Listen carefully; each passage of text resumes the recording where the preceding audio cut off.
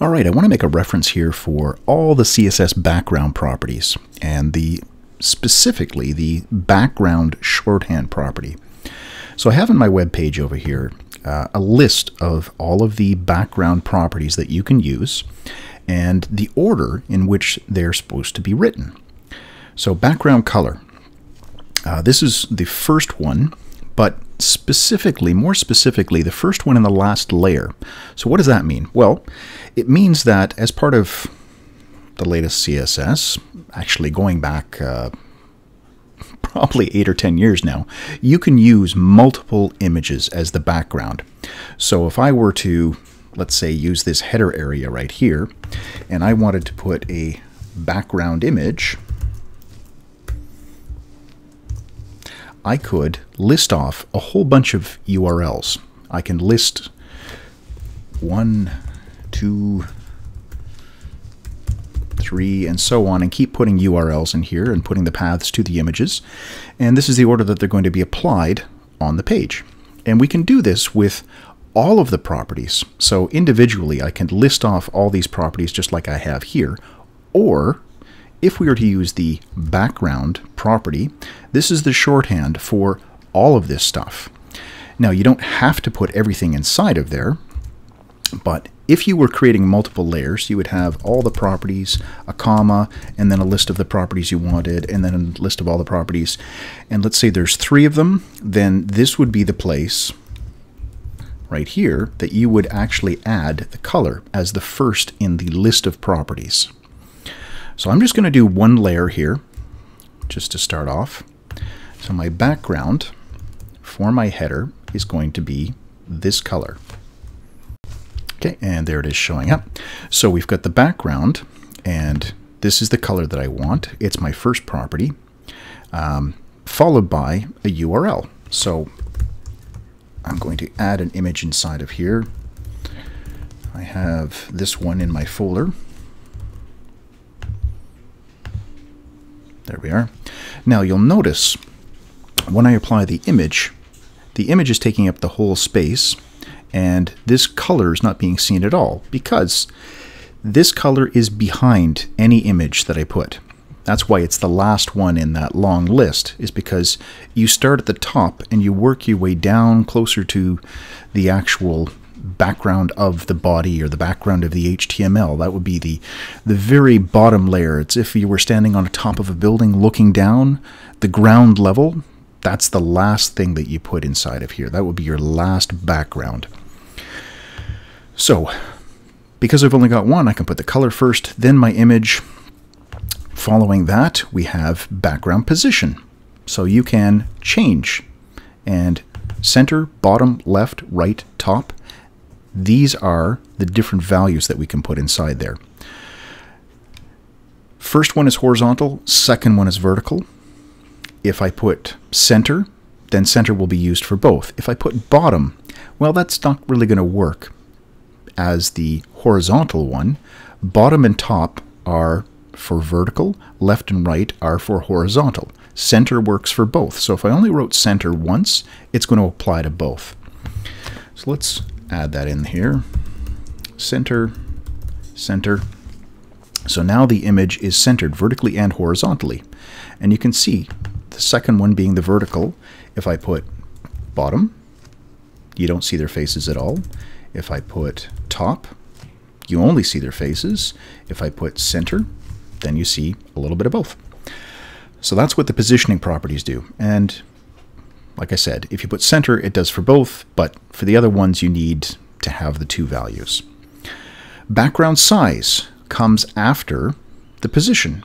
So it has to come immediately after the position, and might not be clear from my notes here, but you need to have the / between the 2 of them. It's kind of like font size and line height. You need the 2 of them, you need a slash between them. Here, I'm doing the position, followed by a slash, and then the size. My size is going to be one of these 3 values. So auto is the default, like this. But we can also say I want to contain it. There we are. So it's contained. It takes the smallest size, makes sure that it fits inside of here, and then by default, it's going to tile it, which is our following property, repeat. If I say no repeat, there it is. Center, center, it's contained, the whole thing's inside there, and I'm not repeating it. If I say cover, then it's going to fill the largest dimension that it can. So it spreads itself out like this. Auto just does its normal size. I'm going to leave as contained just so we can see the background color in this as well. And the tiling. So no repeat means one instance of it. If I say repeat X, it's going to repeat in the horizontal direction. Repeat Y will repeat vertically. Now there's only one that fits inside of here, so I'm not seeing it. Or we can say repeat, which will tile both horizontally and vertically.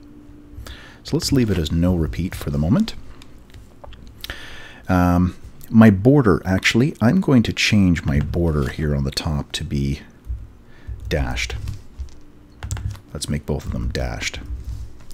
And I'm going to do this because I want to show the background origin and background clip properties. Yeah, we'll do these and we'll come back to the attachment. So, background origin, background clip. Background origin is where do you want to start drawing the background image. Our options are content box, padding box, border box. So, whether we want to keep the image contained in the content, let's put in one padding, one REM of padding. Okay, so now we're going to make this content box. There we are.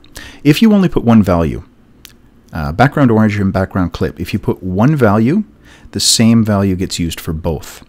If you put two values, the first one is going to be background origin, the second one's going to be background clip. So I've got one, which means it's being applied to both.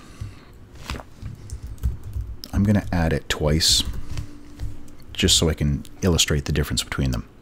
So content box, this is going to be for the origin. This is where I start my background color, my background image. You'll notice the padding is outside of here. The default is padding box. So if I do padding box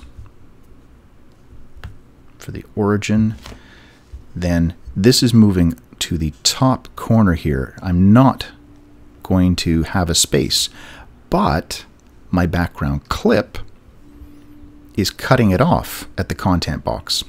So it started measuring things from the outside of the padding box, but it's clipped to the content box. If I go padding box for this, and then content box for that, there we are. Now the clip is clipped to the padding box, which is out here. The content box is the origin. So on the inside of the content box right here, and let's, instead of doing center, center, let's do left top for our position. So we can see the corner where it's starting. Content box, right here, that's on the inside of the padding. That is the point where we're starting to draw the image. The clip is where it's being cut off. If I make both of these padding box, there we are. It moves up to that point. That's where it starts to draw it, and that's where it cuts it off. Now let's move to the border box. That was our last one to show you here. So border box, right now we've got the origin, so it's starting to draw it underneath that border, but it's clipping it at the padding box. So you can see the top of his hair is being cut off right here. It may be hard to see on your screen, but the top of their hair is being cut off because we're clipping it at the padding box. If we move both out to the border, now the image, you can see little bits of the image are actually going underneath the border. The color's going underneath the border. The white of the image is going underneath the border. And that's what the border box is going to do for background origin, background clip. So you got the three boxes: border, padding, content. It's just a question of where you want the color to show up, where you want your images to show up. All right, so that last property, background attachment, and that's the one that would come here in between the repeat and the origin. We have a few different options here. We can say fixed, we can say scroll or local. Now, fixed means the background is fixed and it won't scroll with the content. So it stays in position. If the content's going to scroll, it scrolls past it. If you say scroll, then the background is fixed relative to the content itself in there. If the content has a scrolling area, then the background will scroll. That's what scroll does. If the content has a scroll space, a scroll widget on the side of it, if the content is scrollable, then the background will scroll with it. Local means it's just fixed. It's not going to scroll at all. Local means that it's fixed relative to the content. If you scroll the page, the background will stay with the content. So relative to the page, the content's going to move when you scroll. The background will scroll at the same speed along with the content. Fixed, it stays still. The content scrolls past it. So that's what we've got for background attachment. And that's it. That's all the properties. And like I was saying, you can repeat these. You can have multiple background layers. Just put a comma between each one. So if I were doing this, comma space, there we go. So here's the two, but the first one's not going to have a color. So it would look like this. Here's your first background layer. That would be the top one. And then in behind is this one right here. Okay, so I hope that helps you out. That's pretty much everything that you need to know about CSS backgrounds with the exception of gradients. But that's a story for another time. If you have any questions, feel free to leave them in the comments. If you found this helpful, please share it. And as always, thanks for watching.